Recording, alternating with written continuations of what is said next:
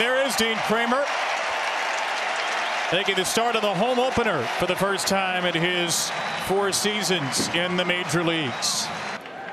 And Judge goes down swinging, a sweeper, and Kremer sweeps the home run king away.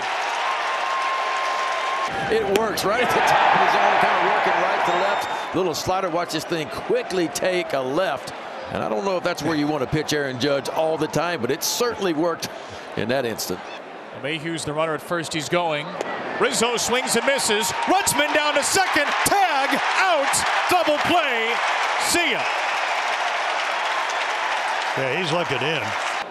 Anthony Volpe will strike out, swinging 3 runs in the 4th. You stick around for another half inning? I would love to. Okay, great. Elevated and off the outside part of the plate.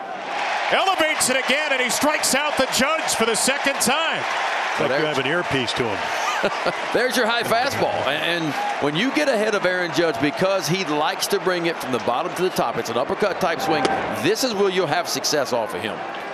Good 4-seam fastball. There's a wonderful look at it. Just kind of stays on plane. You see the swing.